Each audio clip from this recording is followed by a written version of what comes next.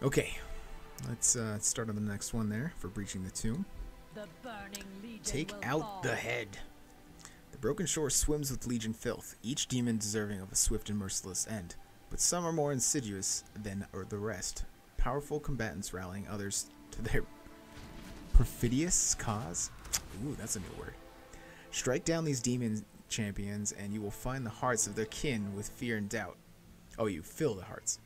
Break the Legion's spirit, and we will break its back. Slay rare elites. Oh my god. Back to your duties. This is infuriating. Can I have a quest with some substance, please?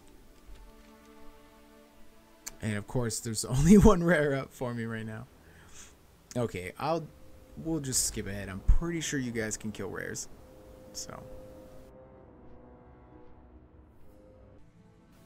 Alright, guys.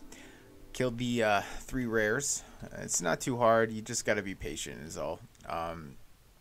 Heck, as soon as I took the quest, the 8 rares that were up turned into 1. So I just had to wait a while and kill them.